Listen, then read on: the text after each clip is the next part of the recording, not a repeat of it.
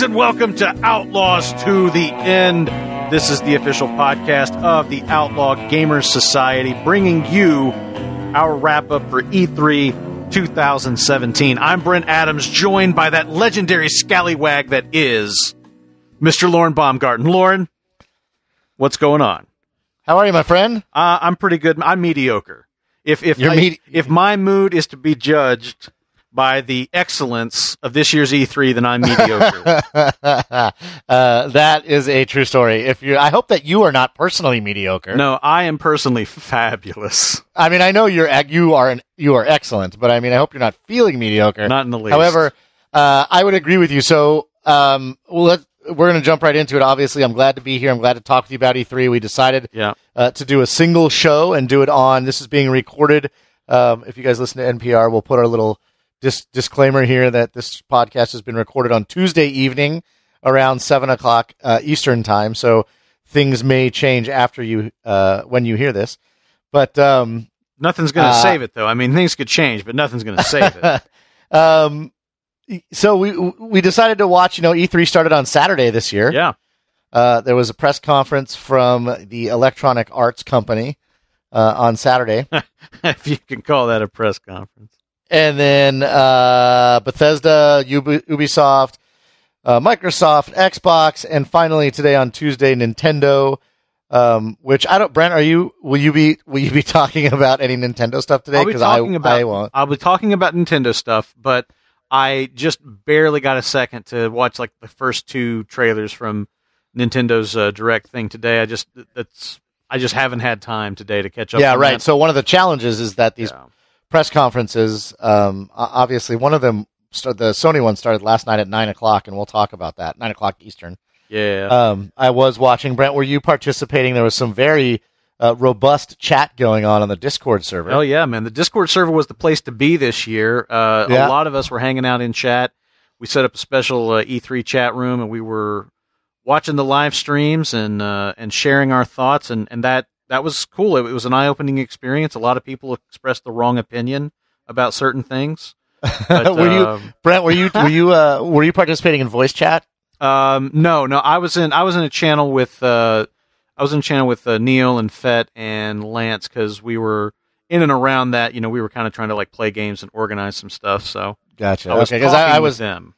I was participating in text chat for the E3, and it didn't even occur to me that there might have been voice chat going on. Yeah. But so I did get to jump in a little bit of the text chat. It was awesome. So it was for those of you out there that didn't participate, please know next year or any other big events like this, definitely, or just in general, don't forget about the OGS Discord chat server. It's a great place to hang out and play games with each other. It is awesome.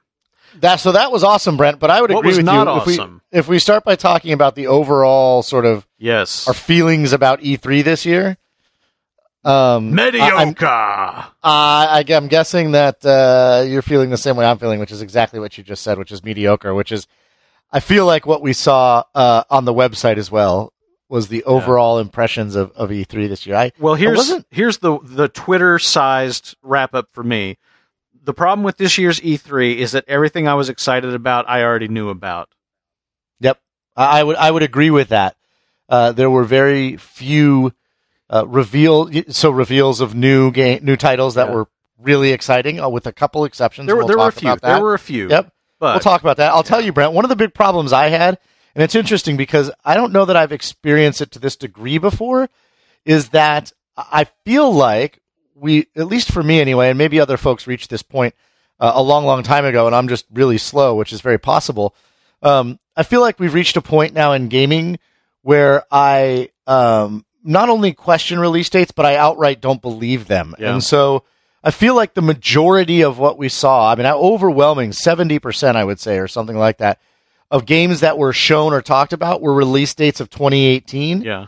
And I don't believe Which could them. mean 2019. Well, I simply don't believe them. So anything that said early 2018, I instantly converted to probably end of summer 2018. And anything that didn't specify early 2018 and just said 2018, which I interpret as being at least mid-year, if not usually a fall release, I'm presuming won't be released until the beginning of January. And I'm not being glib or sarcastic, but I literally was doing that conversion in my head.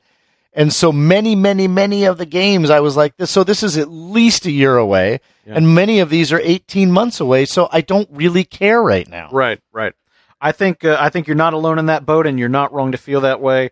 The game industry has trained us to be that way, so it's their fault, not ours.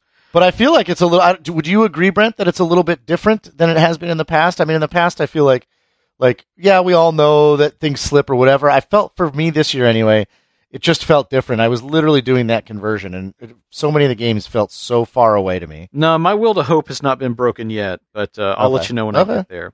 All right. We put out a poll on the Outlaw Gamers website this morning, so it's not been out very long.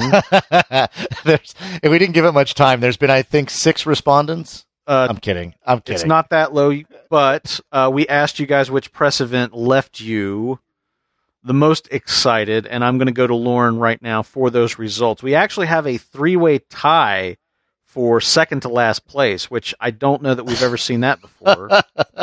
So this I think somebody posted, like, what world are we in when this company's press conference is the number one press conference at E3, but and I believe your response was, we're in Trump's America, son. So to read off the poll results for you, Brent, which is my honor to do after so much time, coming in very dead last place with quite literally 0% of the votes is EA's press conference. And deservedly so. I'm not sure about that, actually, but we'll talk about that. Coming in a tie, a 3-way tie for second to last place with 5% of the vote each, Microsoft, Bethesda, and the PC Gaming Show. Coming in... No, in hindsight, EA and the PC Gaming Show should have been tied for last place. That's what I mean, there were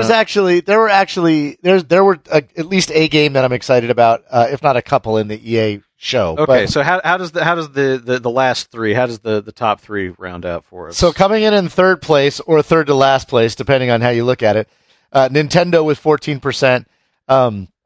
Coming in second place was the Sony presser with 29%, and coming in first place with an overwhelming 43% of the vote, Brent, is the Ubisoft presser. Welcome to my nightmare, where you're a gamer who watches the Ubisoft press conference and is just like, oh god, they got my money on that too. Damn it, like, hide my wallet. No, Ubisoft, damn you. I know, dude, man, I still begrudgingly, we'll talk about this, but I still begrudgingly feel like, man, Ubisoft is just making games I want to play, but they're a hard company to be a fan of, though. Just barely want to play, but then I play them and I'm totally addicted to them. And, that's me. I'm right there, man. I mean, Ubisoft's got me. I don't know how they got me, but they got me. Yeah. So, all right. Well, let's jump into this fucking cesspool. Let's do it. We're gonna go chronological. There's order. Actually bright spots in this pool. No, seriously, there's some great stuff. I mean, there's some really exciting stuff to talk about. It just doesn't feel It's just that not way. right now, because right now we're talking about the EA press conference. I will tell you that that's not true. There are 3 games on this list, and as far as I'm concerned, there only needs to be 1. So you tell me what the fuck Need for Speed Payback is doing here. So I will tell you, because I'm actually interested in this game. And I know that you like Need for Speed, so yeah. Well, so if you're looking at this, are you asking that question because you look at it through a Forza lens, and these games are a joke to you? Okay. No, I mean, the games are a joke, but it's got nothing to do with Forza. So I actually kind of like Need for Speed, and I'm not that I played a lot of these games or anything, but I'm interested in this Need for Speed. I'm interested in the premise. I like what I've seen so far. The game looks fucking gorgeous, obviously, as all of these types of racing games do. I mean, it's unbelievably beautiful, but the game is essentially, and I'm not a Fast and Furious fan at all. I don't watch that series, but people are calling it Need for Speed Fast and Furious or whatever. That's exactly what it looks like. I'm interested in the premise. So the last Need for Speed was the one with the live action character, with the live action bits in it. Yeah. And that was weird and not particularly interesting to me, although better than I thought it would be when I started playing it, but not interesting. This looks like an interesting premise to me, and I actually posted on, at some point I finally posted on the activity feed on the site. That's outlawgamers.com, by the way, in case you're not... in case you were unaware. I posted on the site in the activity feed, and I said, am I the only one who... I felt like people were bashing Need for Speed, and I was actually interested in it. Yeah. I thought, so I asked if I was the only one, and several people wrote back and said, no, this looks like a really interesting game. And so I actually think this looks like a really good game. And it is, to be honest with you, Brent, and I know this might stick in your craw, but it's high on my list of the games out of E3 that I'm most interested in. Okay, well, I'm not going to go as far as to say that. I will say that I thought it looked interesting as well. I thought that what they're attempting to do with the story mode could be it could be a good idea. I agree that it looks a lot like Fast and Furious. I don't know what kind of a world we live in where a movie franchise that seems like it was ripped off from Need for Speed gets into a situation where they have cars running away from a submarine prior to a video game doing that. But I Need for Speed's catching up, I think. And honestly, this is one of those that, like, if you came to me and you told me, dude, I know that it's not, like Gran Turismo or like, some fucking racing simulator, but I think you ought to check this out. If you told me that, I would probably Redbox this thing and give it a shot, because I did think that it looked kind of interesting. So here's the other thing I'll say about it, Brent. Okay. It might also possibly be a little higher on the list for me because it's got a fixed, what I believe is going to be a fixed, and I do think this one will release it when they say it, release date that's in it, like the attainable future. Right. It's possible. So okay. It just might be more real. Something that EA is, I think, hoping is going to really carry them through the bottom half of this year is Battlefront 2.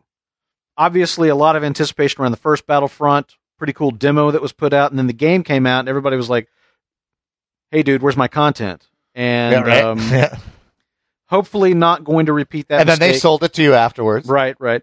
And then hopefully Battlefront 2 not going to make that mistake. They showed off a big multiplayer match. Basically, like, the last 30 minutes of the press conference was basically Battlefront 2. So they're really, really putting all their chips on this number, as it were. I desperately want to like Battlefield. I desperately want Battlefield to kick ass. You mean? Excuse me, yes, Battlefront. Yeah, fuck Battlefield. I mean, not fuck it, but, Oh, we got to talk about that too, actually. Fuck it. Battlefront, I want to love. I want to love Battlefront. I want Battlefront to be good. But I tell you, they got a real uphill struggle with me. I really want to convince the other guys, Neil and Fett and Lance.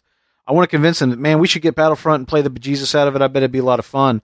But I just am not confident enough to go there yet. So I have to say that what they showed off looked, I don't know. I mean, I feel like I'm so biased at this point. If it had been anything but Naboo, like a setting from fucking episode 1, maybe I could have gotten more excited about it. But just being like reminded of the Phantom Menace just pissed me off and made me uninterested. So that could be just me, though. That might not be their fault exactly. So I don't know. I hope Battlefront 2 is better than I'm afraid it's going to be, I guess. Yeah, so this one's an interesting one for me because I really enjoy Battlefront 1, but also like got bored of it at some point. And there definitely looks like they're not making the mistake of content that they made in the first one. It definitely feels like they heard, which I give them credit for. It feels like they heard is it EA that does Game Changers? I think it is, right? I have no clue. I think EA does Game Changers. Ubisoft has their own version of it, but it sounds like they listen to the feedback and they have, content from all across all of the universes, and they have a single player campaign, and they have space battles. And so I think that's great. They also made the fighting less floaty. My guess is I'm going to end up buying this just because, I will probably end up buying it. It looks like an improvement on the first one in nearly every way. The challenge for me is, I not only am I not interested in content from the expanded universe of Star Wars, particularly episodes 1, 2, and 3, actually. Not only am I not interested in that content, I actually disdain that content in the Star Wars universe. I really strongly dislike those movies, and so I have no interest in being in those. So. Yeah, but especially since we now live in a world where we've got The Force Awakens and Rogue One and good Star Wars movies. Right, those worlds I would love to. I'm excited to play in. And the idea of having Kylo and the fact that they went back to the Phantom Menace is just I can't understand the reasoning. Right, so I just am actively. I just get annoyed at that those even exist. Yeah, and so that's off-putting to me. Now that being said, when they fired up the demo, I thought, holy shit, this map looks so good. It does. I mean, it almost looks as good as the fucking movie did. It just looks so good, and I thought, you know what? I don't even care if this is Naboo or wherever the fuck it was. Yeah. In one of those worlds, I would want to play this map because it looks so goddamn good. And then what happened was watching them play it, and they were showing off a new game mode.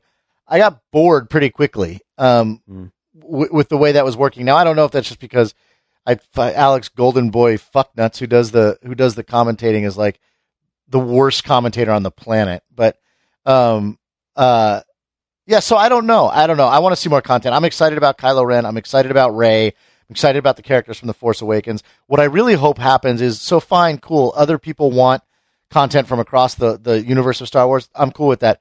I really hope they don't skimp out on the episode 4, 5, and 6 content because they had to expand it. Like, I hope there's a good Hoth, good Death Star, good... did they ever do Cloud City in Battlefront 1? I can't remember. I didn't own it, so I think they did, no Bespin. clue. I think they did. I hope those worlds are still fully realized, and so I look forward to seeing more, and I'm guessing I'll probably end up buying it. At this point, we're halfway through the EA press conference. I think we should just take a second to say EA made some interesting choices in their presentation this year by bringing a couple people on stage with no prior public speaking experience and then asking them to introduce things.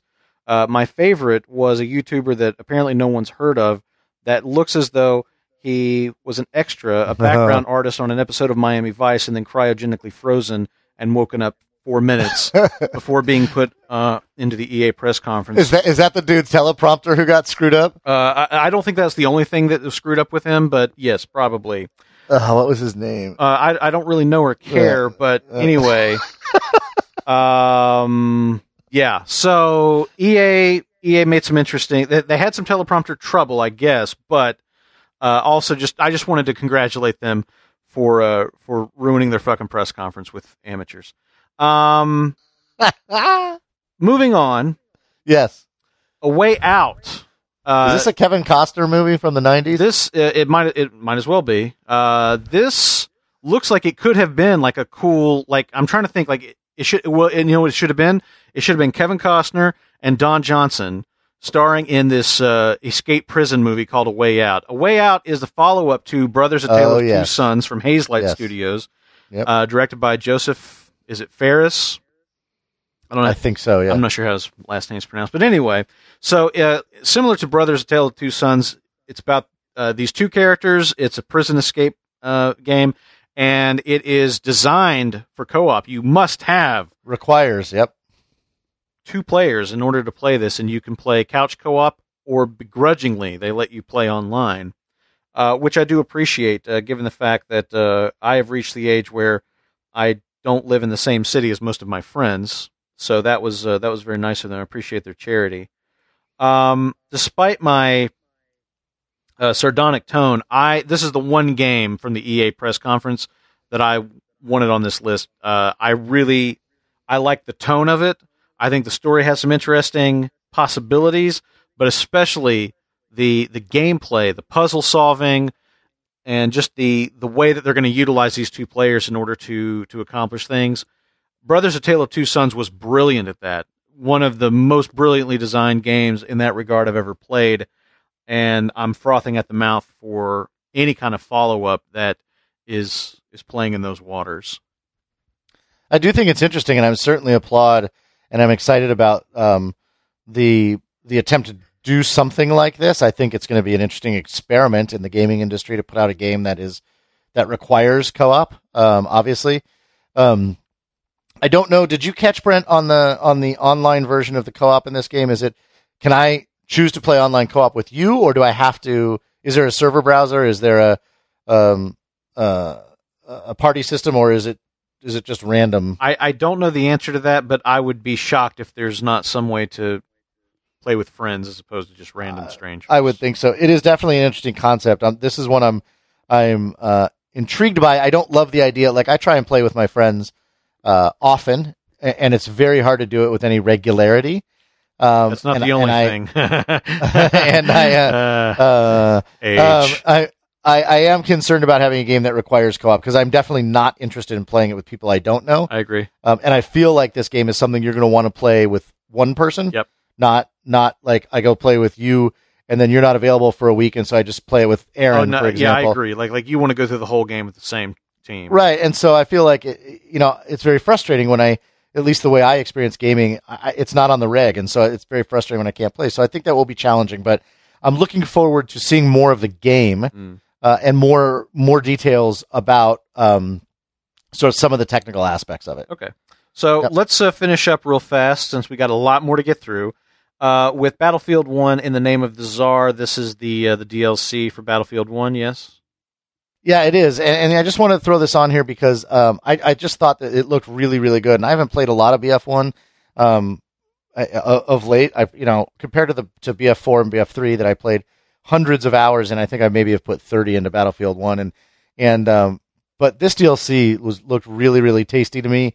Had some really kind of what looked like old school maps, snowy maps. But they look just updated and incredibly gorgeous. And this could be the thing that gets me back into Battlefield 1. It doesn't come out till September, I believe. But I just thought I'd throw that out there because I thought it looked really, really good. All right, cool. Well, let's go ahead and let's move on to the Xbox showcase, which obviously, the big news this year is Project Scorpio. They've officially announced it as the Xbox One X, a $500 powerhouse console that's going to do 4K HDR gaming, 4K Blu-ray playback, and a whole lot more.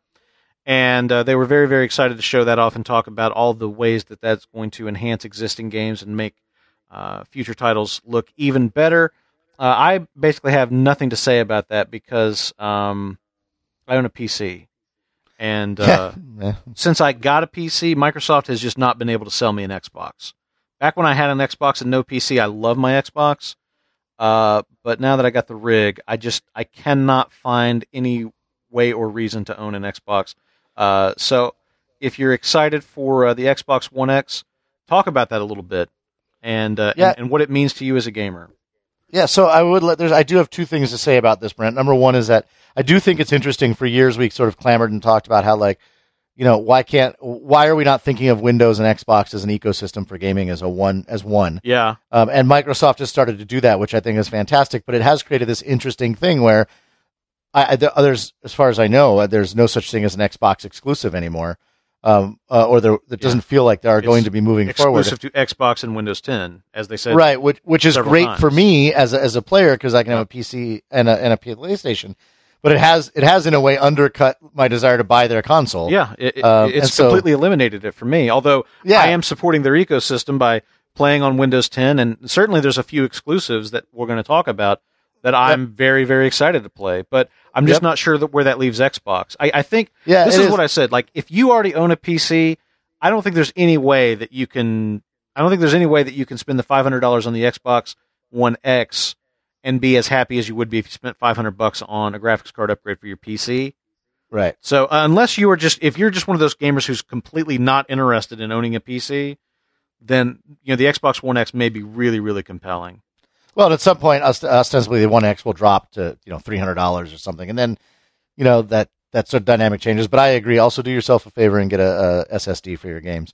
Oh God, yes. Okay, so let's talk about the games. Wait, but I do want to say one other thing real quick, just quickly, Brent, about the console, and that is it was really interesting because it was apparent that both Sony and Microsoft were interested in focusing on the games again this year. Yeah, and it felt to me like. And I think it's a lesson that they learned that they learned from 2 years ago at the 2015 when, or maybe it was 2014 when Sony went hardcore on games and Microsoft went hardcore on an environment. Yeah, and it bit Microsoft in the ass. And so I feel like that lesson has long stuck with them at this point. And so I felt like they wanted to focus on games, but they knew they needed to talk about the console. And so it kind of had this feeling of like, all right, we're going to talk about the console, but really we were excited about the games for you. We're all about the games for you, but here's the console information. And I thought that was kind of interesting. Other than the part where they had the new Porsche, but yes, I agree with you. That was kind of funny. It was a little bit funny. World premiere. Yeah. Games, Lauren. So let's talk about Metro Exodus. As soon as I realized that this was a Metro game, you're the first name that popped into my mind. I don't have anything to say about it other than it looked great. It was a good-looking demo, and I imagine that you're going to play the bejesus out of it. I'm sure that I will. It was a sexy demo. I mean, you have to admit it looked good. It looked good. I agree. Yeah. So I will. I mean, there's fair fight. I want to know more about it, obviously, but the Metro games. Have you played through the Metro games? I've not. Played through the Metro. I have not. No. Oh man, Brent, you need to pick up those. I really think you would like them. And they're you can get them probably for dirt cheap right now. Now on like Green Man Gaming, whatever, like $8-9, and I really think you would like them. But yeah, super excited about Metro Exodus. This is certainly on the top of my list of my favorite games of the show, and I'm super excited to see more. Yep. I got nothing else to add to that since you will when you finally pick up these games and decide to suck it up and play one. All right. Let's talk about something that we both have some interest in, and that is Middle-earth: Shadow of War, the follow-up to Shadow of Mordor. I'm planning a tattoo at the moment that says, "In Bruise we trust." Bruise being the gigantic orc that is... That guy was that guy not fucking fantastic? Hysterical. Like, it's rare that that video game dialogue can make me laugh. And Bruce has he's got so many great lines and stuff. He's a really cool character, and I think it was a great idea to show him off in the demo. It was brilliant. It was a brilliant demo. The moment that I was especially fond of is when Tarion, and I can't remember the elf lord that Tarion is co-opted by, but where they take over Bruce, and he says, "You now serve the Bright Lord." And Bruce stands there a second. He goes, "Dark Lord, Bright Lord, no difference really." It's brilliant. Very fun. I think it was such a great decision on their part to highlight in their demo the dialogue, the characterization, the writing in the game, instead of just focusing on mechanics, which there are a ton of new mechanics, deep and new mechanics in this game. Yeah. And I think it was so smart of them to focus on that. Comedy, first of all, comedy in games is super powerful. I will always remember No One Lives Forever. I'm playing Borderlands right now, the pre-sequel, and being back in that universe and the comedy that's in games it makes them stand out. I thought it was fucking brilliant, and I don't think there's any question that I'll be buying this game. No, I mean, there's no question. No, there's absolutely no question. I'm so excited to play it and experience it. So there's nothing else that needs to be said. One thing that I did not expect to walk away from thinking, I really need to get this, is the fucking Minecraft update, whatever they call it, like the super duper graphics update, whatever it was. But Microsoft showed up, they showed up this Minecraft thing, and all of a sudden I looked at that and I said, you know what? I've tinkered with Minecraft. I've never really gotten into it though. I should get into Minecraft. I was thinking about this both for myself as a gamer and as a dad, because obviously Minecraft is something that kids can get into and have a lot of fun with. And I was definitely looking at that and thinking, Z and I could build a huge fortress and trampolines or whatever. And so all of a sudden I kind of got interested in Minecraft as a result of this graphics update, which, hey, it does look very good, or as good as a blocky Minecraft kind of game can be. But anyway, that's a game I still don't really understand. I'll see if I can talk you into it, assuming I ever get into it. I certainly don't understand the concept of graphically updating a game that is specifically designed to be an 8-bit type game. Right. But whatever, that's fine. The Last Night would disagree with you on that point, because the Last Night is nothing if not a classic retro sort of pixel art game that is contrasted with stunning modern visuals in terms of its environment and like the compositing, the lighting effects and stuff. It's a really, really interesting. Sure, Fez is similar. It just contrast. Yeah. So anyway, not my cup of tea. Speaking of cups, Brent, you don't want to talk about The Last Night? The Last Night. I'm sorry. What did I just say? I didn't know. I did not. I didn't realize The Last Night was one of the revealed games. I apologize. It was. That was shown off during. I guess it was kind of that part of the Xbox presser where they were showing indie titles and stuff like that. There were a few in there that caught my eye, but I think The Last Night caught a lot of people's eye. A really, really striking looking game. Very cool, kind of noir Blade Runner sort of look. I very, very excited. This is also one of the few things that they showed at the PC Gamer Show that got me excited as well. So somehow I just pulled that up real quick, Brent, and somehow I don't know how I must have stepped out of the room because I did not see this at the press. You did not see The Last Night there. Okay, well anyway, nope. Go ahead and watch it. I will. It's tremendous. So while you're watching that, let's also talk about another game that is tremendous in its visual appeal, and that is Cuphead, which you mentioned. We saw a little bit of this. I can't remember if it was last year But Yeah. So we've just got like a bigger reveal, and man, I mean, it's crazy. It looks like 1930s color animation, complete with all of the sort of the distortion and the kind of film grain and just all of these artifacts that you'd expect to see in really, really old color animation. The art style is right out of that era as well. I have no idea what the gameplay is going to be like, but man, it is a thing of beauty to behold. Yeah, I think it's super, super like interesting to look at conceptually, and this is just one of those games that I still don't. We didn't get a release date for it, right? I mean, that was or did we? I don't know. I'll look real fast. Yeah.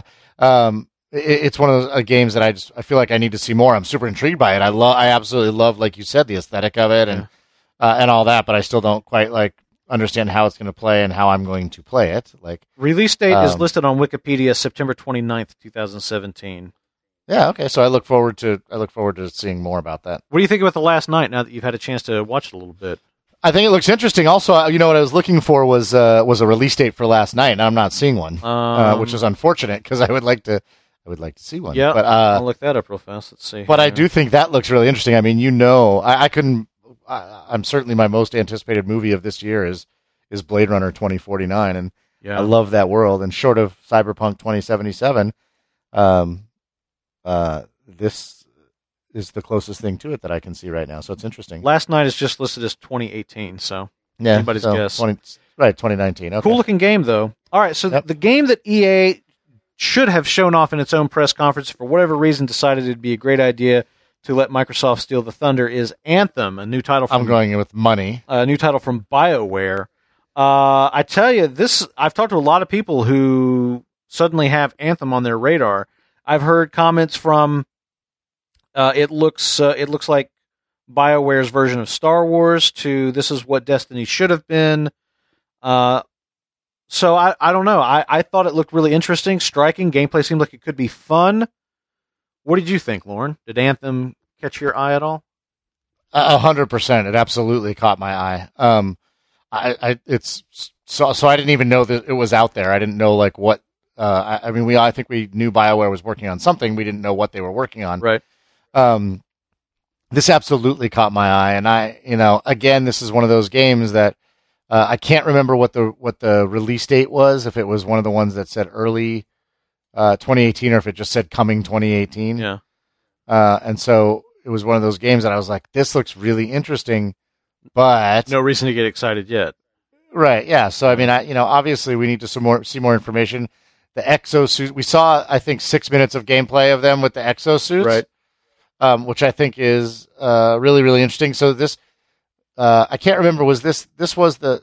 I feel like this might have been the trailer where I had the sense that they paid the same dialogue folks that did the Division trailers. I know exactly what you're talking about. It's that whole sort of written as if it's just off the cuff gamers talking. Like, oh, I'm going to go here.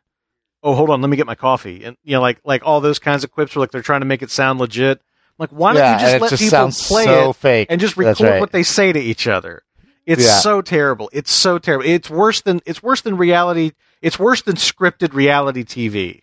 Yeah, so it's super off-putting, and so I'd really like to see some just real gameplay with real people playing this. But the game looks freaking gorgeous. It looks like it has. I agree. To be honest with you, it looks like it has so much potential that I'm questioning, like, can it really be that good? Can BioWare recover from the misstep that was Mass Effect 3? And well, it's just such a different direction. Yeah, I'm excited for it. I like the co-op ability. I'm all about the co-op ability. So being able to play with friends and all that seems like a great idea. We'll get excited when we hear more and get closer to a release date. State of Decay 2. Speaking of co-op, this one's high on my list because I do like the co-op games. Now that I've got some people to play co-op games with, this is coming from Undead Labs, published by Microsoft. Of course, obviously, it's the sequel to the 2013 State of Decay. We saw a trailer for it, no real gameplay, but certainly within the trailer, we get a sense of, I think, what made State of Decay so interesting, and that is just the ability to, kind of create your own little zombie apocalypse fortification. You're gathering supplies, you're upgrading, you're trying to be self-sufficient, you're trying to defend yourself from the zombie apocalypse. I love that idea. I love the way that State of Decay did that. The whole thing of being able to essentially recruit people, I guess, into your little enclave and all that. I'm very interested in this one. Yeah, State of Decay was a weird game for me because it's a really good game. Mm-hmm. And I got it and I played it for a little while, but very quickly I stopped playing it. I never went back to it. And I don't know why. It wasn't a specific, there's nothing about the game I didn't like, right. But it also didn't inspire me. And so I kind of feel that way about State of Decay too. Okay. I'm intrigued by it. I want to see more. I know it's a good franchise. I'm I am fatigued with zombie-based games at this point, and we're going to talk about... You ain't the only one. Yeah, we're going to talk about Days Gone, and there were some other games, but this is a remains to be seen and didn't get me too excited personally. All right. Did Sea of Thieves get you excited, matey? Arr. Not even a little bit. Oh man, I love Sea of Thieves. You got to be kidding me. I was watching this thing thinking, who the fuck wants to play this game? I desperately want to play it. I think it looks so fun. Again, but it's all about that co-op. It's all about that shared co-op experience and being able to just run around, wreak havoc. I mean, like we do that in Ghost Recon now, but I think Sea of Thieves is a whole different kind of mayhem and havoc. And the idea of being able to, go to islands and solve puzzles, to loot treasure, and trying to go through the wreckage of sunken ships, avoiding sharks, and then, of course, the multiplayer and taking over other ships and everything. I am so down for this. I thought it looked really, really fun. And I am trying to get into the closed beta so that I can check it out as soon as possible. Yeah, good. I'll be curious to hear about it from you. I'm not telling you now that I know that you're not. I literally was watching this, going, "Who the fuck would play this?" Go suck an egg. So I'm done with Microsoft. Anything? We're all done with Microsoft, right? Nothing else there. Yeah, no, I don't. And just to be clear for everybody, we're not discussing every game that was discussed. Oh no, in each one of these pressers. We're just pulled out the ones that we thought were interesting and we want to talk about. I mean, the show will already go a little while just talking about these. So if we missed a game you're interested in, we apologize. Just we're not going to be able to talk about every game. Right. So Bethesda, of course, last year I thought Bethesda just knocked it out of the fucking park. This year, I thought Bethesda did a really good job, but there really wasn't anything there that I just found myself bowled over by. It was all kind of by the numbers. Yeah, that makes sense. Update to Fallout Shelter, sure. Fallout 4 VR, Skyrim VR, Doom VFR, sure. All that makes a lot of sense. But then BJ Blazkowicz comes out of the corner for a 12th round knockout with Wolfenstein 2, The New Colossus. Holy fuck, does this look awesome? So I watched this video. So I didn't get to watch the Bethesda press conference because of the time of it or whatever, and because I think it started at midnight Eastern time, didn't it, or something ridiculous? Yeah, it was late. So I didn't watch it, but I knew that they had revealed Wolfenstein 2, which actually we kind of knew like a couple of days before, or whatever. And so I loved the last Wolfenstein, and so I was excited to watch it. I came home and I watched it, and I started watching the trailer, and I'm like, yeah, this makes some sense. This feels like the new Wolfenstein. And by the end of it, the first thing I did was go to the website and type in, I just got Wolfenstein all over my face. More, please. And somebody from the community proceeded to type in, yeah, man, I Wolfensteined a couple times earlier today, and I had just calmed down, and then I saw your post again. Now I got to go change my pants again. Yeah. Or something like that. So, dude, the last one was so fucking good, and this looks so fucking good. It does look really good. With a scene in which a pregnant woman is stabbing the fuck out of a Nazi in the background, while a soldier is dropping acid in the foreground and seeing a cartoon character. I gotta say that, like, the end... Like, I was watching it, I'm saying, like, did he just drop acid? Is he chasing a cartoon lizard while she's stabbing that guy to death? Like, that, like, right then and there, I'm like, come on. Like, it's bonkers. It's just so bananas. I love it. I love it. So, the release date on this one is October 27th 2017, coming to Xbox One, PlayStation 4, and PC. So there's two reasons to get excited about this game. Number one, because it's fucking awesome, and number two, it's coming out this year, in theory. Yeah, man, it's oh man. So I think I don't think I've announced it on the show yet. I don't think I did, but I told you, Brent, that we're pregnant. My wife and I with our first. This is a hell of a time to say it, but congratulations, Lauren! Yeah, I'm excited for both of you guys. Congratulations, man. I'm excited You're too. You're going to make great parents. Our daughter is slated to be born. At this point, she is slated to be born on November 18th, and so I've started looking at things as pre-November 18th and post-November 18th for good reason. For good reason. The amount of time that I will have to do things, and what was it recently that Red Dead Redemption, which was previously slated to come out in the fall, and that shit ain't and got pushed, was going to be my this is the game I'm going to play while I'm on my few weeks maternity leave. Yes, when I do have time to play games. Or paternity leave. Excuse me. No, that's not going to happen. Right. And I was very disappointed when Red Dead got postponed, and if I even make it that far without completing this game, very likely Wolfenstein is high on the list of this could be the game. So they did. I'm super fucking excited for this game, Brent. They did announce shortly afterwards a $100 collector's edition. Yeah. It comes with a BJ Blazkowicz doll, basically. It's not a figurine. It's like a doll. It's a posable action figure, Lauren. Come on. It literally says doll. But I don't know that I don't particularly like the BJ Blazkowicz doll, so I was all excited to see what the collector's edition would be. And then you came to your senses. I actually might buy it, though. It's in a cool case. Listen to you. Anyway, so fucking excited for this game, Brent. I'm going to actually just talking about this makes me want to go rewatch that trailer right now. Yep. Yeah. Which is probably what we'll do as soon as we're done here. Let's talk about the PC Gamer Show. Fuck the motherfucking PC Gamer Show. Moving on to Ubisoft. I didn't watch it. Was it as bad and stupid as it's been for the last 3 years? Yep. Yeah. I tell you the difference, though. The difference, though, is that this year they knew.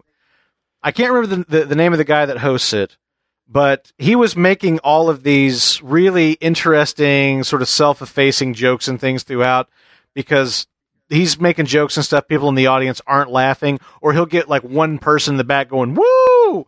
And he's like, oh, that's the sound of my career dying. And, just like those kinds of jokes and stuff. Right. It was awkward. Similar to the VGAs, they really, really need to keep working on the format and find something that works. I mean, it took the VGAs God knows how long, but last year, the VGAs fucking worked. But like, they finally found the formula for the VGAs last year after God knows how many false starts and attempts. So I really want the PC Gamer Show to be good. I want them to find the format that works. I want them to find the host that works, because it may not be this guy. I really, really want them to make this happen. So I hope that they keep trying, and I hope that they eventually do get the formula. But yeah, I think so did they do that whole desk thing or couch thing? No, or whatever, actually, the interview formula. They should have gone. What they should have done, in my opinion, is they should have done like a panel discussion kind of thing. Instead, what they did was they had two bar stools, basically, or bar height chairs, and so everybody goes up there and they stand in these bar height chairs. Everybody has terrible posture in bar height chairs. The dude makes a joke at one point about slumping over, looking at each other, talking. I mean, they might as well have gone back to the talk show, like the late night talk show format, because it might have actually worked better than this. One of the other things that I think has been a problem for them historically is I feel like in general they focus on the PC games that are only PC games. So like the StarCrafts of the world, like those kind of games, and they don't talk about any of the other games and how they'll look on the PC. And so for somebody like me who's a PC gamer but tends to play franchises that are available cross-platform, which I think a lot of people do, the Division, all the Tom Clancy games, the Battlefields, the Battlefronts, a lot of people play Call of Duty. They don't talk about any of those games generally, or they talk about them very, very little.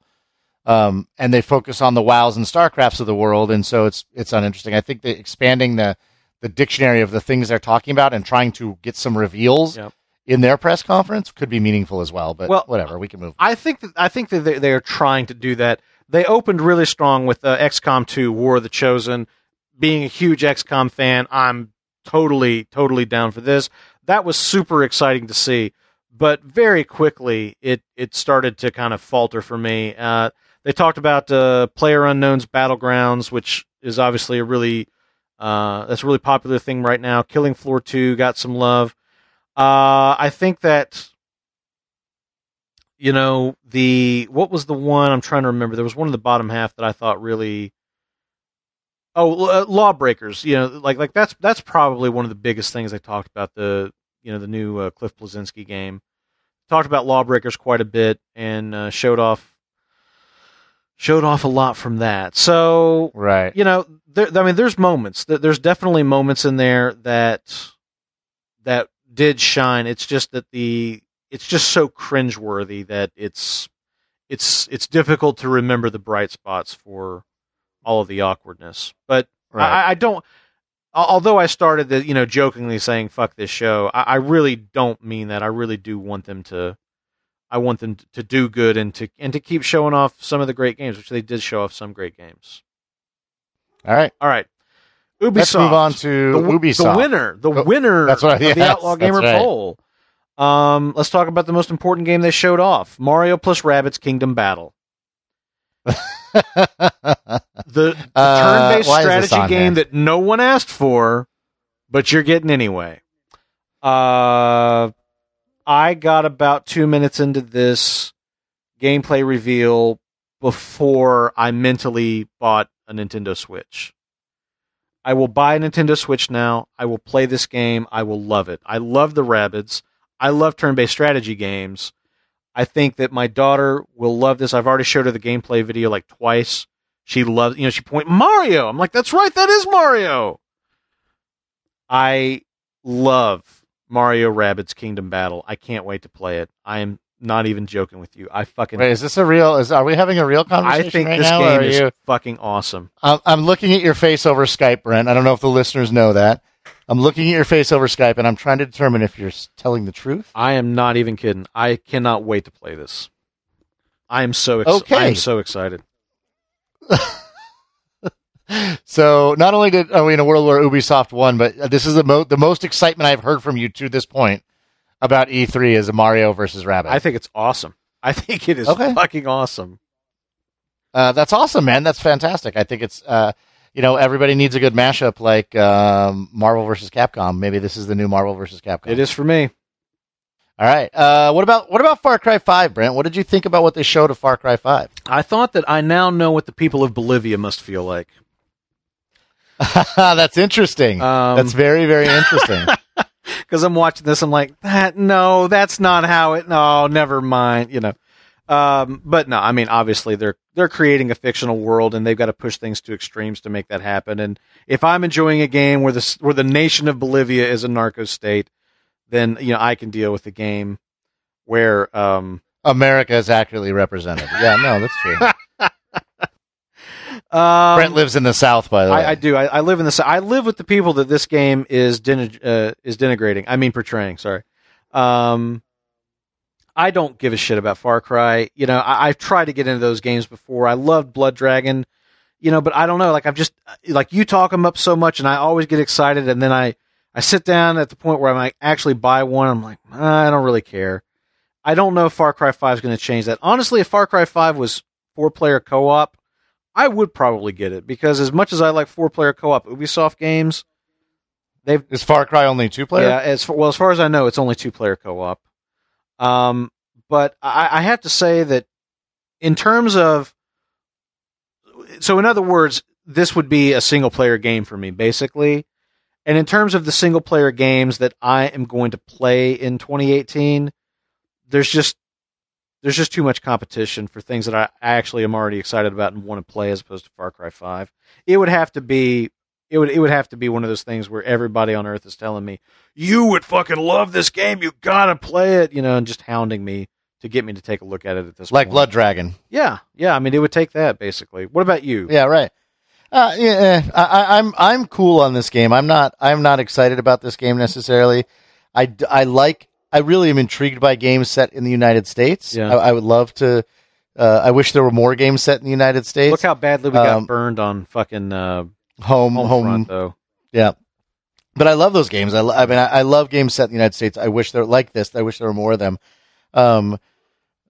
I don't particularly like the group of people that they have decided to represent. Like, I don't know that I want to play an entire game full of, Southern white supremacists or whatever. Right. That's not the kind that's not the kind of game in the U.S. I'm interested in playing. The subject matter doesn't interest me. Yeah. So the story is not. As a matter of fact, it's off-putting to me because those particularly cults, is something that I have a disdain for, and I'm not interested in necessarily playing a game that centers around that. I don't think, like religious zealots, and so the subject matter doesn't interest me. The gameplay looks like a continued evolution of the Far Cry franchise, which is great. But right now, the game is not grabbing me. We'll see what other media comes out as we move forward, but it's not grabbing me in any particular way. Yeah. The game basically asks you to imagine a world where, like, the Westboro Baptist Church, like, takes over a small town, and there's just not a lot of things that are more terrifying than that. Yeah. I mean, I don't know, Brad. It's interesting, and actually, it would be interesting to sort of explore my feelings in relationship to it, because it's different. Like, if you show me a cult in Sri Lanka, it seems fantastical enough that I don't associate it with reality. Yeah. But religious white zealots in the United States, I think, might hit a little too close to home. I don't know. Right. I don't know. All right. Well, what about Beyond Good and Evil 2? Ubisoft brought the house down. Yeah. So with this, can I interrupt you for a second, Brent? Here. Because I'm hoping that you will be able to explain this to me. Yeah. Did you play Beyond Good and Evil?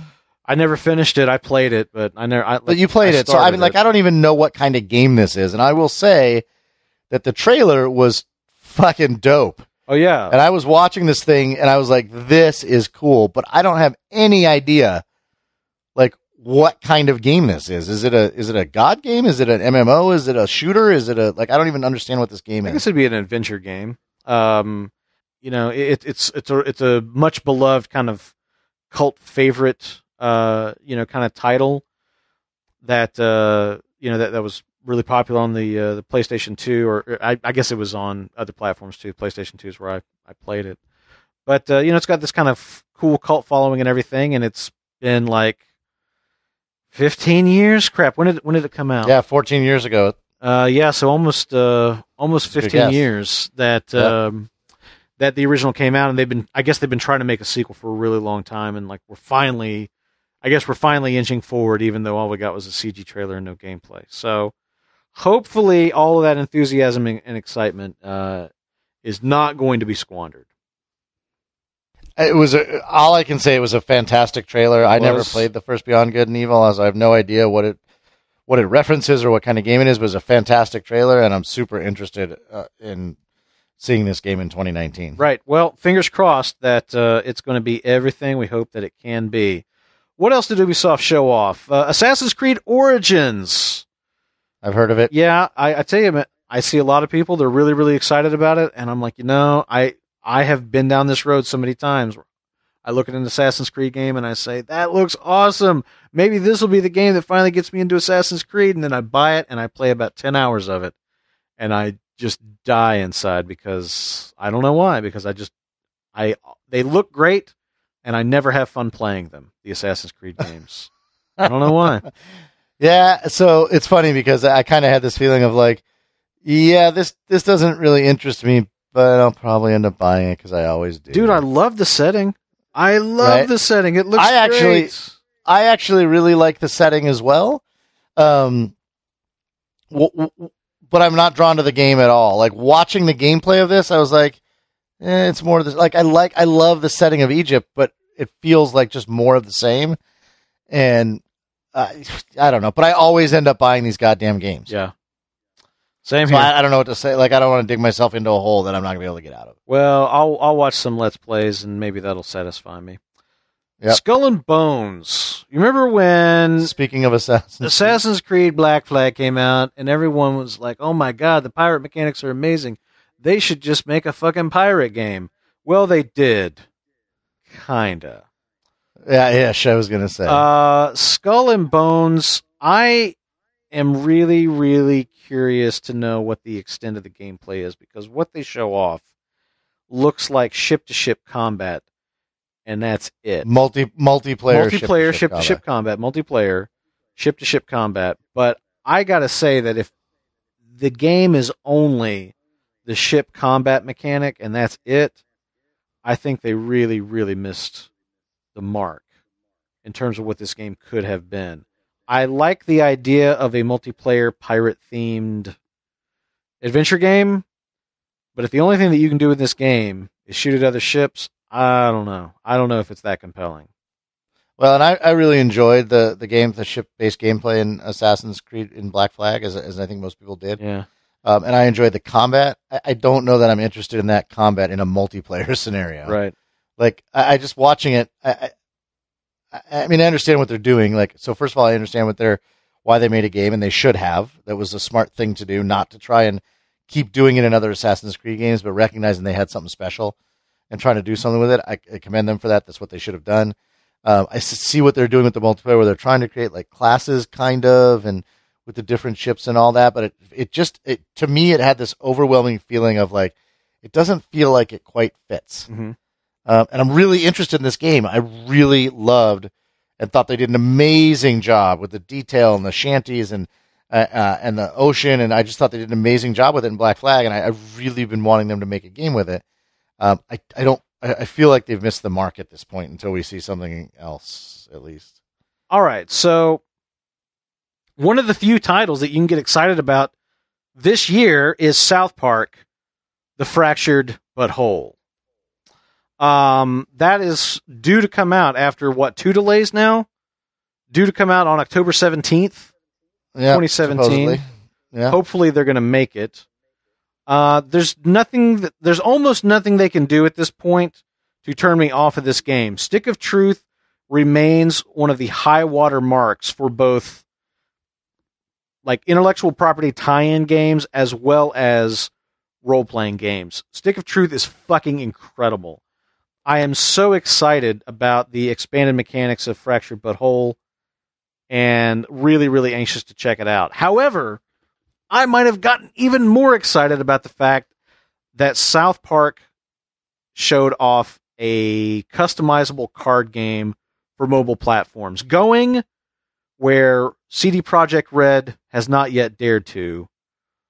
They've got a customizable South Park card game called South Park Phone Destroyer that's coming out, I want to say, in August.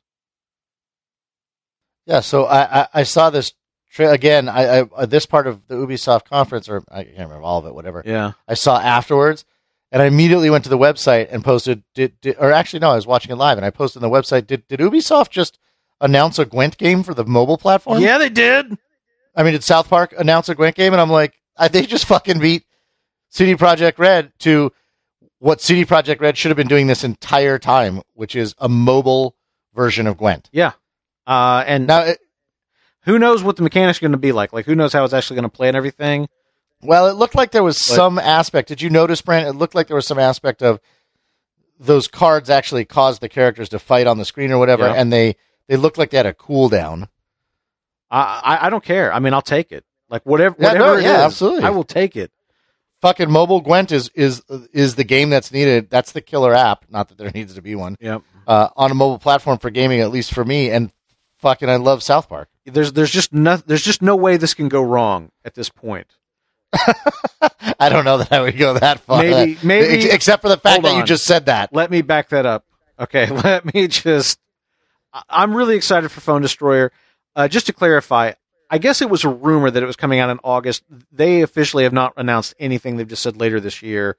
So maybe it'll be closer to the release of the game. I don't know. But anyway, the August thing, apparently that's just a rumor that I heard, not official information, just for clarification. And is it coming to Android? I assume. Let's see if they say anything here. They don't say anything about it in this article I'm reading. I would be shocked if it doesn't come to both. Yeah, I'm sure it will. All right, so anyway, but yeah, South Park, that was a real high watermark for the Ubisoft press conference for me.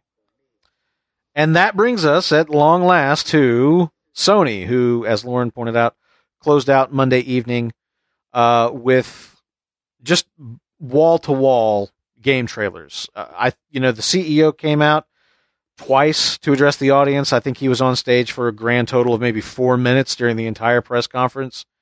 I actually really liked the first thing he had to say was he came out and said words to the effect of, "We're delighted that you're all here. Let's agree that we're all gamers and we're all brought together by our love of gaming, and now back to the games." And then walked off stage and the game trailers resumed. I enjoyed their dedication to just showing off games. I thought their opening salvo was pretty strong. The first three things that they threw down were Uncharted, Lost Legacy, Horizon Zero Dawn. I can't remember the name of the expansion, but DLC for Horizon Zero Dawn. The winter, the wisp, the wind, of something like that. Okay, it was in a snowy area. Yes, thank you. That helps with the title a lot. And then about 7 or 8 minutes of gameplay from Days Gone. So why don't we just start with those three, since that is a good place to start, Lauren. What did you think about Uncharted Lost Legacy? The Frozen Wilds is what it's called. Frozen Wilds. There you go. Yes. That was the Horizon one, by the way. Uncharted 4, The Lost Legacy, which you pointed out to me earlier, is not, in fact, called Uncharted 4, The Lost Legacy, but just Uncharted, The Lost Legacy. I'm wondering, and I asked you this, and we're not sure. I thought, Naughty Dog made a big deal about doing its first story expansion or story DLC with Uncharted 4, and I think it turned into this separate standalone game, basically, which is $40, and so I'm super curious what the length of the game is or whatever. I mean, it seems like an interesting, weird price point. Yeah. It's not quite DLC or an expansion, it feels like, but it's not quite a full game, and so I'm interested in that. But I have to say, when they released the information of the characters that this was going to center on, I was disappointed, to say the least. I really had hoped that I really appreciated the aspect of Uncharted 4 in which they showed Nathan and Sam as kids. I thought that was very special, and it was a new innovation in the storytelling. I mean, I know they showed Nathan in 3 as a kid, but this felt different. Felt a lot more like a movie from my childhood type thing. And so I was hoping, and then the ending of, spoiler alert for Uncharted 4, spoiler alert, if you haven't played the game, you want to shut this off for about 1 minute. But the ending of Uncharted 4, in which that's right, spoiler alert, in which they reveal Nathan and Elena's daughter, I really hoped that was the direction they were taking the story expansion. So when I found out the content of it, I was disappointed, and I haven't been that interested in it. Lately, and with the footage that they showed at E3, I am once again invigorated to play this, and it looks fantastic and wonderful. I also, and this, I don't know, Brent, you will totally understand this, but I do feel a tiny bit cheesy saying it.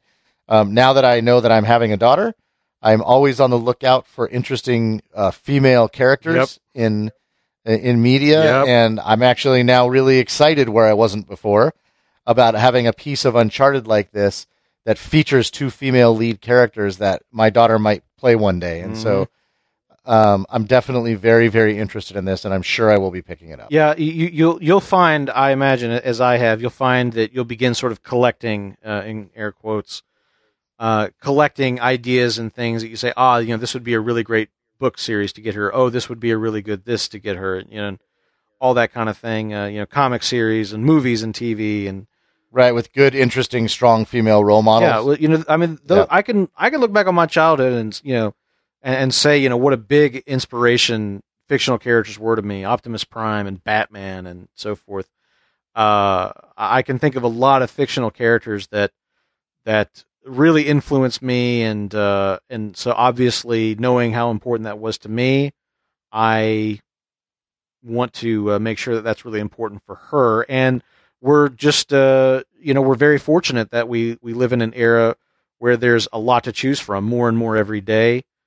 And things like the Wonder Woman movie and Captain Marvel and all that. So I'm pretty happy about all that, and it will. I imagine it will be a big hit at your house too.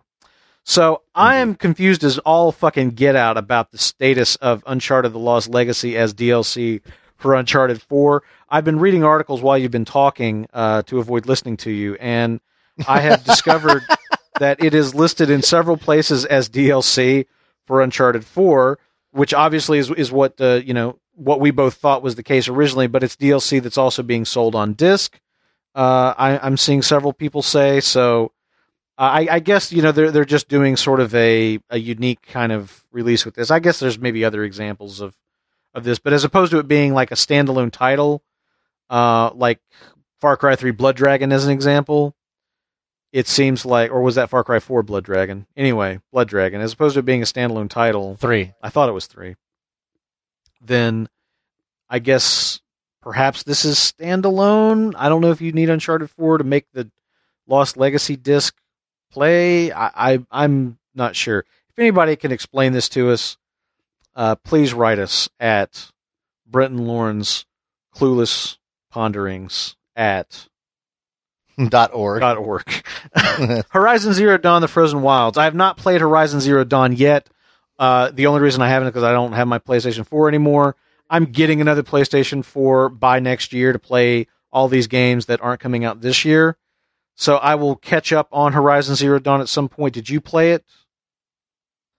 I did. I rented it from Redbox early on and had it for a day or two. Yeah. And kind of was like, it's interesting, but it was okay. And recently I checked it out from the library, and I've now had it for 2 weeks. I played it for about an hour or two, and it's not doing it for me. So I couldn't care less about this DLC. I know Lance really got into it, and I really want to get into it. Most people did. This is another The Last of Us for Lauren. I got you. Well, I look forward to playing Horizon Zero Dawn, but I didn't really pay a lot of attention to the DLC since I don't really have any experience with the game. Yeah, right. Sure. Days Gone. This is our second E3 look at Days Gone, because they showed some of this last year. They did. Yep. We got, again, like I said, about 8 minutes of gameplay. Sam Witwer headlining a game. I'm all about Sam Witwer. I think he's great.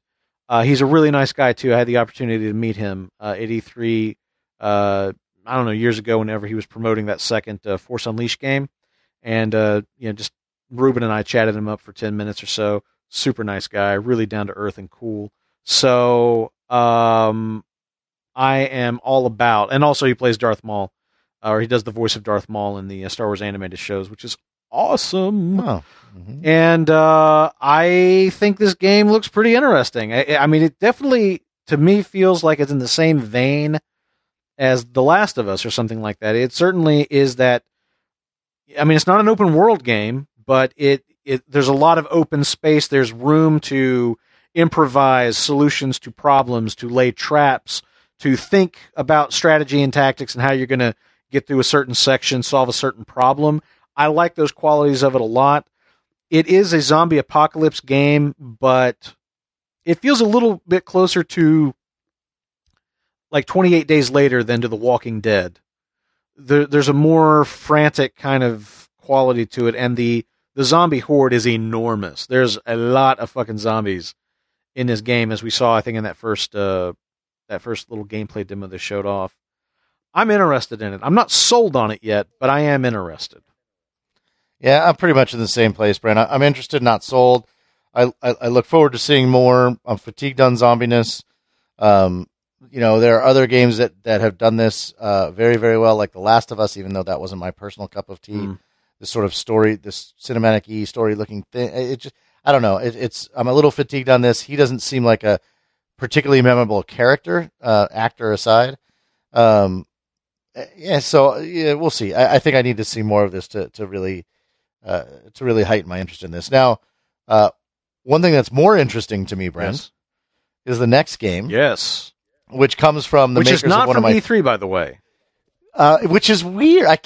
This is very weird to me. I think that this was shown in a pre-show or maybe a post-show thing around Sony's press conference. Tony told me about it. Otherwise, I would have missed it. And I didn't know about it until you put it on our agenda, and no hint intended. And I was like, "What the hell are you talking about?" It's almost like it was hidden from us or something. The game I'm talking about. Oh God, why did I do it? That's my one. That's my one for 2017. Jesus, got it Daniel. out of my system. So Hidden Agenda comes from Supermassive Games, the makers of one of my favorite games in the last several years, Until Dawn, which I just absolutely love and want to play again as soon as possible. And so it's a similar, not the same, but similar type of game that I encourage you guys to go look it up. It's kind of an interactive story with branching choices. That's exactly right. Although the story in this case, So while Until Dawn was a B horror movie premise, yep. This is a B television show premise. This is a B television show premise. There's a serial killer who sets traps. Say the name. What's his name? What was his name? The Trapper. Oh, the Trapper. Because he sets traps. He sets traps he sets traps on his victims that are intended to kill the first responders, and you play a couple of first responders. You play a cop, and you play a detective, and I think the other lead. It's two female leads. I thought it was a detective and a beat cop. No, right? I think you're playing the detective in the case, and then I thought the other lady was like the district, like the assistant DA or something like that. But it doesn't matter. Maybe both are involved in law enforcement to one degree or another. So up to this point, super interested in the game. Similar to the butterfly effect and the branching storylines and the gameplay that kind of has the same feel. Yeah. There is a twist to this game that was not in Until Dawn, which is that Supermassive talks about in the trailer that you'll find if you Google this, how they noticed that even though Until Dawn was a single-player game, people were posting and playing it online, and other people were weighing in on their decisions. So they worked with Sony. I believe it was developed for this game. I'm not actually 100% sure. Yeah. To create something called, is it PlayLink, Brent? I think is what it's called. That's it. It's called PlayLink, which allows additional players to play using their smartphones and be involved in the game. And they show in the demo, and this isn't. Well, actually, we don't. I was going to say this isn't sort of the kitschy thing that Ubisoft pitched with the second screen experience that never came to fruition. No. It seems that for this game, it has been designed and already built that allows other people to play in the room and help make decisions and other things. So, as an example, there's a moment in the trailer where you see Kat, who's one of the main characters, and she's got to make a choice. She can either save her partner who is in trouble, or she can save a hostage. And so you've got to vote. Save the partner, save the hostage. So there's 4 people in the room who are watching this. They've got their smartphones via PlayLink. They're hooked up to the game. And so everybody votes. Save partner, save hostage. And so then the play proceeds depending on how the vote goes. But there's interesting things underneath that because they're talking about how players, the name of the game being Hidden Agenda, there are players who are going to be given instructions. They're going to be given information that the other players won't have through their phones. And so their votes may be as a result of having that secret information that other people don't have. And they talk about the ways that that's going to sort of create distrust and interesting little drama within the player group as they play through this adventure. But the other thing that I want to... So I think that's cool. I think that sounds like a really awesome party game kind of thing. But the thing that I think is so interesting is what you talked about when you played Until Dawn, Lauren, and the way that you and your wife played it together and you made the decisions together. And apparently the people who made this game were spying on you via their NSA contacts. And they said, hey, we should just make a game that embraces that. We should just build that kind of, everybody sitting on the couch playing the game together. We should build that functionality into the game. So basically what I'm saying is this is your fault. Well, so here's the thing, though. Here's where this becomes an issue for me. All right.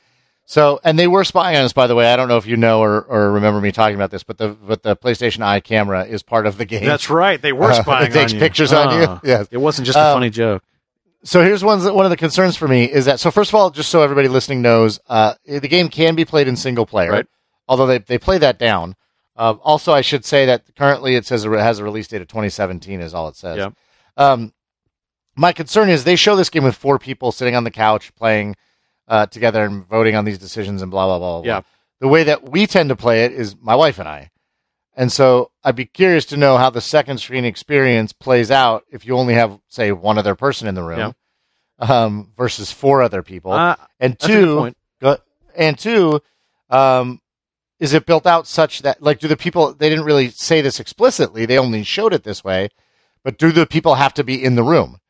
Or could somebody log into one of my gaming sessions and be watching me stream it and be playing on their phone at home, say, where you live? I'd be surprised if you didn't all have to be on the same Wi-Fi network. I'm presuming that's the way it is, and that's the way they showed it. But what that means is, going back to this, is, again, for me, it's me and one other person. And so what is my wife voting on a decision? How meaningful is that going to be? Who's she hiding her agenda from? Well, I think it's an excuse to invite a couple more people over. I don't like other people. I think Shelly and I drop by. The kids play Oh, I would together, love that. and when we do this, we just drop by to Massachusetts, 15 hours away. Yeah, I think that would be fantastic. But I get what you're saying. Like if there's not two other people that you have to come over and play this game with, then what's the point? There may be some validity to that. If you have a few friends that you can invite over to round out the group, I think it sounds very, very fun. Now, that being said, if it's halfway as good as Until Dawn was, I'll happily just play it in single player with my wife, sitting on the couch and experiencing the game with me. So what we're really talking about is we're not really talking about so much the validity or the potential quality of Hidden Agenda, but we're more sort of debating the potential quality of the PlayLink feature, I guess. Yeah, I just want a better understanding of how that works. All right, well, hopefully we'll get that in the coming days. But very excited. I had no idea that Supermassive was going to be announcing a title, and I loved Until Dawn, so I'm very excited about this. Something I am very excited about, and I didn't know anything about it until they showed it off at E3, is they are doing a full-on remake of Shadow of the Colossus. It's coming also in a nameless window of time in 2018.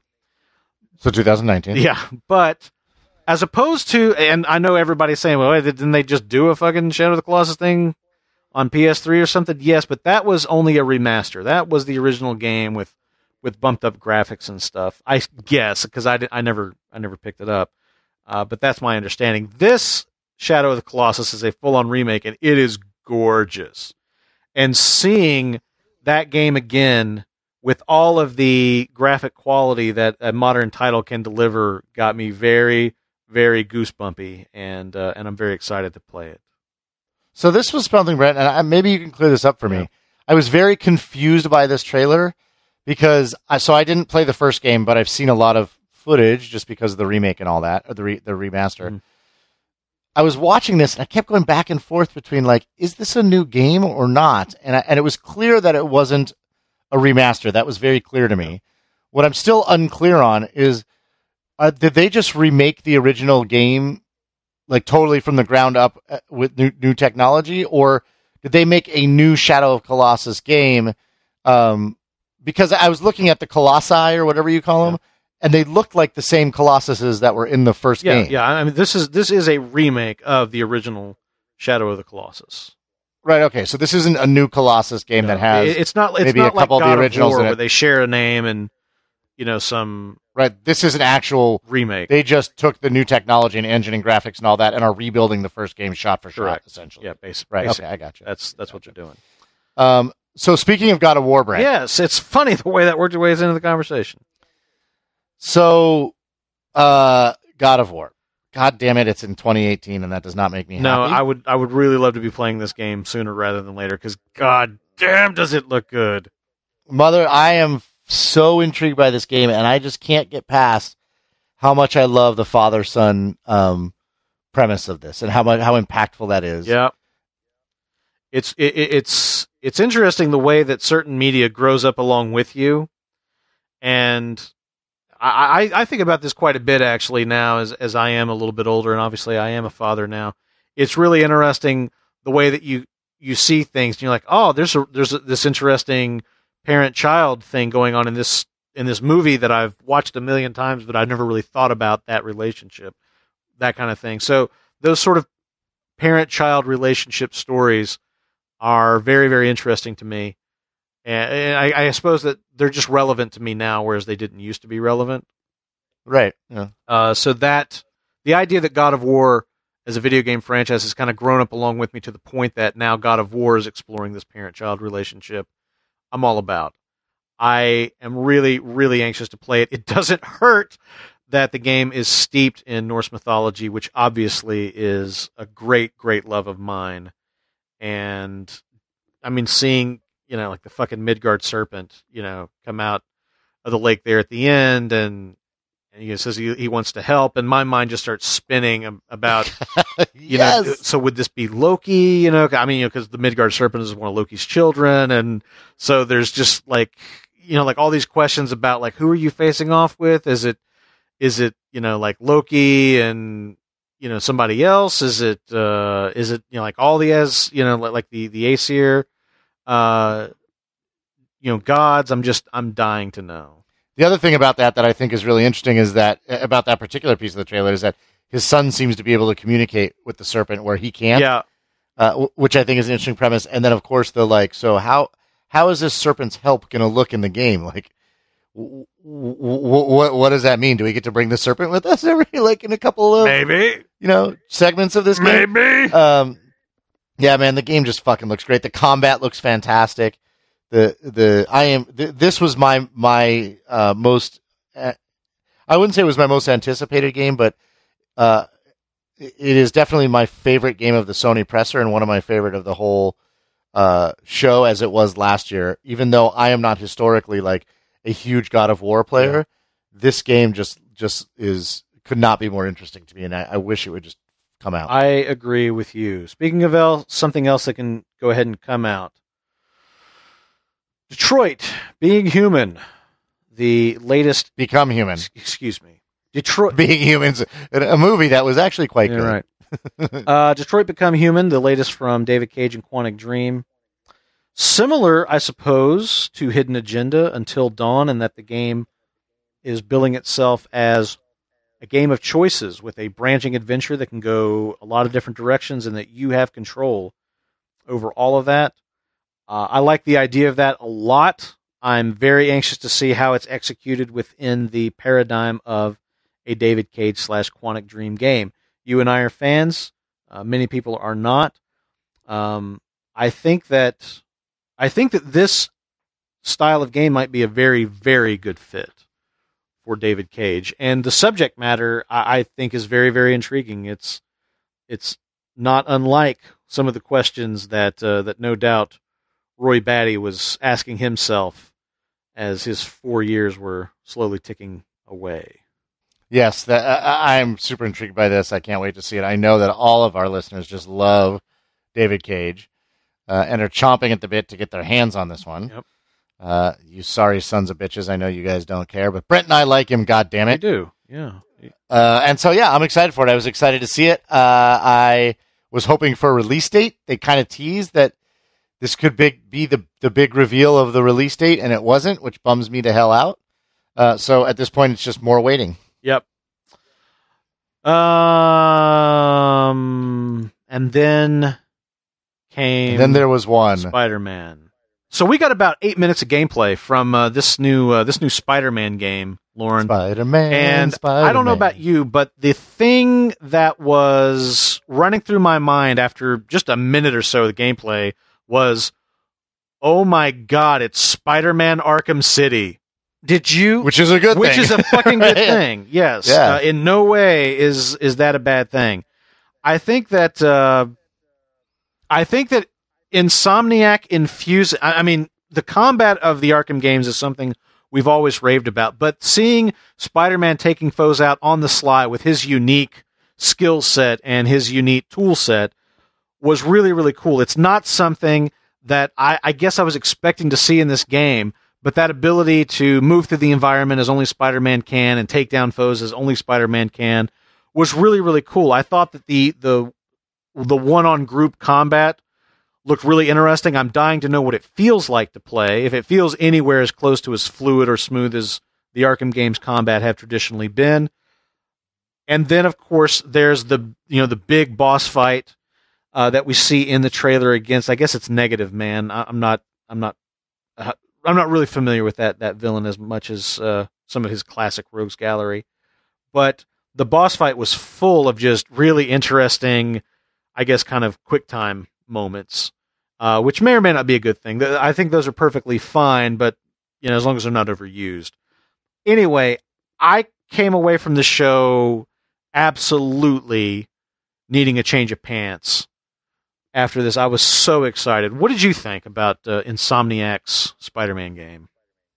So first of all, so to me, it all comes down to the group combat because, well, two things: the group combat and how much freedom you actually have in combat versus what they showed. And one of the things that I struggled with was, or struggle with discerning anyway. So, like, I don't know if you remember, Brent, there was a moment which I thought was a wonderful moment where he kicks a guy off of the skyscraper. Yeah, and then webs him and the so guy doesn't fall down. And then webs him back in, right? And so one of the things that I like later was thinking about was like, was that part of the move, or do you have like an option? Could you have let that guy fall off the skyscraper, for example? You have to hit a button to save him and so forth. Right, and it was, how hard was it? Like, so there were several examples throughout that where he like web slung and pulled a beam down on a guy using the environment. And so what I couldn't tell was he using the environment? Is that something he noticed and was using the environment and it worked, and it just worked so smoothly? Or, you know, were they doing a finishing move, and the finishing move does that automatically, right? Which is two very different things. Yeah. And so how much of that is actually, so all of that was incredible to me. The use of the environment around him was incredible to me. I just couldn't tell if that was something he was actually controlling. And really the game, so I love the tenor of the game. I love how Spider-Man differs from the tenor of, say, a Batman in sort of lighthearted nature of it. I absolutely love that. I feel like they nailed what my sort of understanding of Peter Parker and Spider-Man would be. But really, what really excited me about that game, and what I think made Shadow of Mordor really, really good, although it had some really interesting ancillary things going on, was the Batman-like combat, right? I mean, because at the end of the day, that shit is fun for 40 hours, regardless. Yes. Even if it's, you know, we all agreed that Mordor wasn't quite as good as Batman. It was close, but it wasn't quite as good, and it was still super compelling gameplay-wise. And it didn't hurt that the game had a lot of really compelling other mechanics to draw upon, which no, not at I all. hope that this one will too, given that it is an open world game set in modern day New York City, and to me that calls to mind the Spider-Man 2 of yore, the game that was actually the tie-in to the second Spider-Man film, which was set in an open world, and it was incredible. The ability to just web swing around that environment was so compelling. It was such it looked fun. Like it was in this game and too. That's exactly what I was looking at in this game. I said, "Oh my God! If they have taken that aspect of just freedom of movement and the ability to web sling around the city in that huge sandbox, that was so evocative and so fun in and of itself. Like, you know, to the tune of 40 or 50 hours, despite really repetitive and kind of boring fighting. If they have taken that quality of that Spider-Man game, put it in this modern open world, this beautiful open world video game, and infused it with really compelling gameplay and story mechanic, combat, really compelling combat, and then other game mechanics and story and stuff, they could have a serious home run on their hands. I'm really anxious to hear some firsthand accounts of this game in action. Yeah, so what I would like to see at this point, I mean, that's clearly this was a gameplay demo, right? But again, it was hard to discern at what points the game became linear. So there was a point, if you remember, Brent, when he goes inside of the office building, and he spends a little bit of time in the office building, and he comes back out, and obviously he's web slinging around the city. And one of my thoughts was, holy shit, is this an open world where he could theoretically like go into an office building and they're procedurally building the interiors of these buildings? I'm dying to know. Which would be fucking insane. But it was hard to discern what was linear and what was open, and what was controlled, like I was describing earlier, and what was sort of a scripted move that Spidey does just because you say finishing move. And I would like to have a deeper understanding of that, and I think we're going to get that when we see people openly and freely doing gameplay as opposed to a scripted gameplay demo like this. But it definitely looks like it has potential, and it looks like an amazing Spider-Man game, and certainly it's an amazing Spider-Man game. Look what I did, and I didn't even know that's it. Spectacular.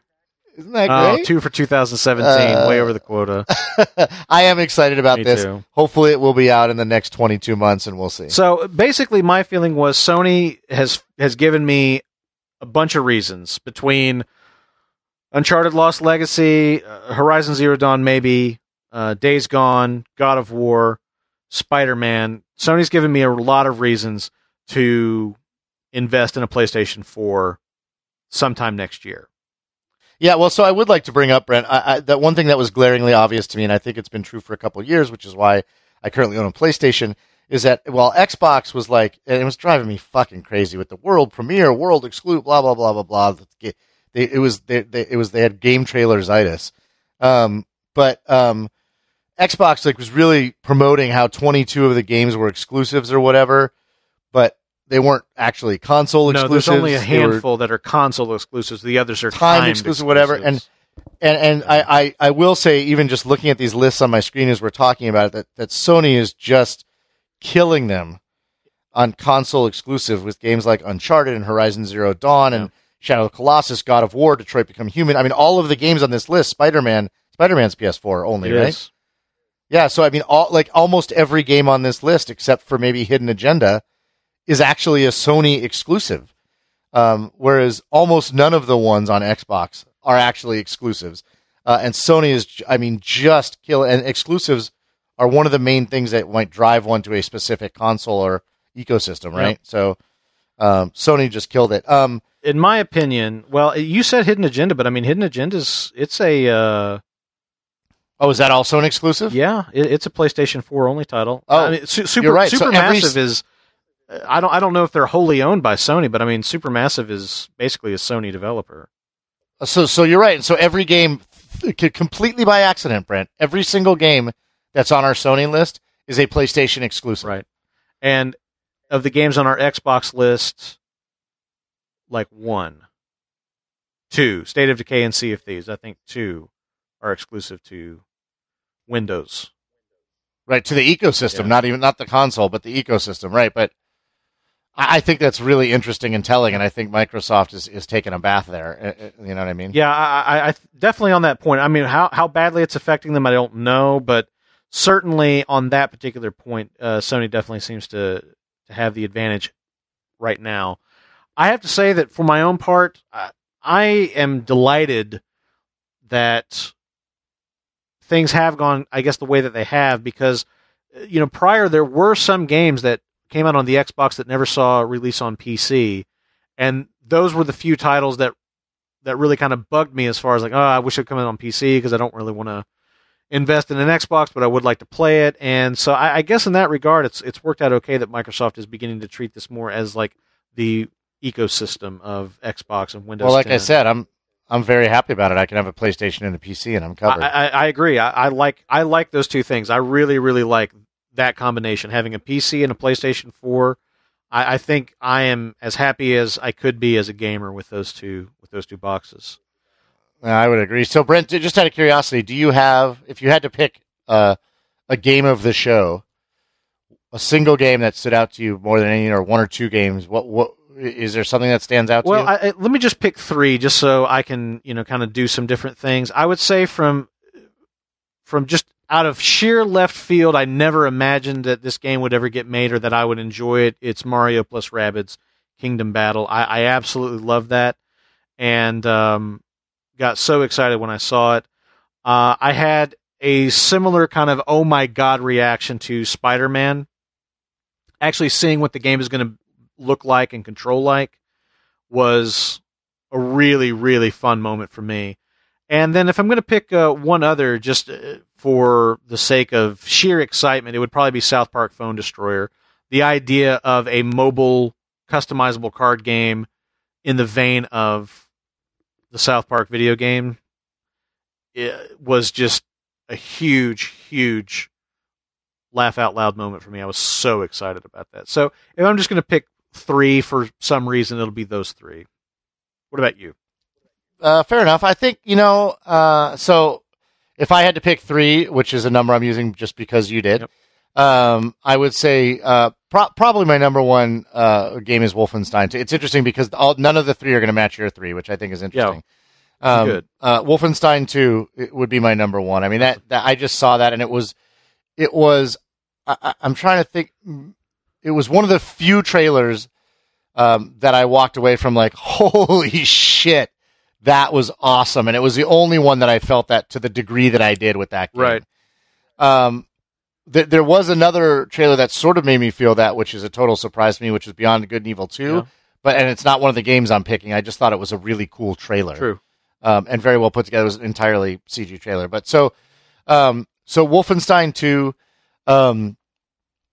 the other, if I was going to pick 2 other games, I would likely pick God of War. I'm very, very, very excited for God of War, and I really, really liked the trailer. That would be the other one that I pick, and then the Shadow of War trailer it was just, I mean, it was just fantastic. That character was awesome. The writing was awesome. I start watching the Shadow of War and I look at it and I think, yeah, I'm interested in the game, but whatever. I mean, I'll probably get it when it comes out and that's fine. And then I watch the trailer. This happens every time in the last year. And I, by the time I'm 5 minutes into it, I'm like, this is fucking great. Hand me the paper towels. The character in that game was just so well realized and well written and funny. I was literally laughing at a trailer. Those would be the three that I would probably pick out if I had to pick three games. Well, so, I could sit here and pick another three games for another three reasons and be completely happy because although I think overall this show was mediocre for the reasons that we listed at the top, the point is that the things that I got excited about, I did get really excited about. So, lot to be happy about in that respect, I guess. There is one other that I do want to mention, and that is Anthem. I am very excited to see. I thought that was a very cool trailer, despite the fucking idiotic Division-like dialogue. Yes, despite the scripted dialogue. The game looks absolutely gorgeous and has a ton of potential. I really want to see more of that game, and that one was not one that I was expecting. And what about you guys? If you guys were going to pick three games to represent what got you excited at E3 this year, what would your three picks be? Let us know in the comments. We always love hearing from you guys, and we're glad as hell to be back with you guys for this show. We appreciate everybody who supports the site, supports the show, and gives us love by sharing your thoughts, sharing news stories, and comments and discussion on the Outlaw Gamer website, and as Lauren mentioned at the top of the show, the Outlaw Gamer Discord server. We'll see you guys in there, in the thick and fray of it, as we get a little bit further into the year and begin to find out if some of these games we saw at E3 actually measure up once they're on the shelves. And I guess, Lauren, I'm going to hand it back to you to say goodbye. It was great being back with you, buddy. A lot of fun. Absolutely, man. It's always great to be with you. You know I love being here. We love doing this for you guys. We're going to try and keep bringing you shows when we're able to throughout the year. We love talking about gaming. We're grateful for your support and for your conversation on the website and as your friendship. And I do feel compelled to just encourage people to keep going to the website and keep playing games, because you don't stop playing when you get old.